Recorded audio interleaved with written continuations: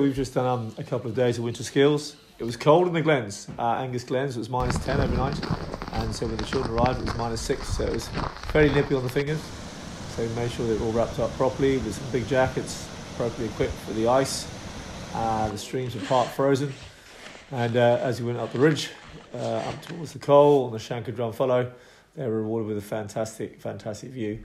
Corrie Fee, a National Nature Reserve, is a beautiful place to be, and the children really benefited from the physical activity, the sense of space and freedom, the light and the air, and the chance to be outside the classroom, but at the same time learning. So they're learning outside the classroom.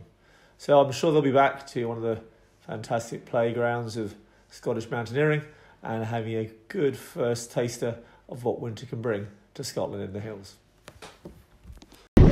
Worth it. Definitely worth it.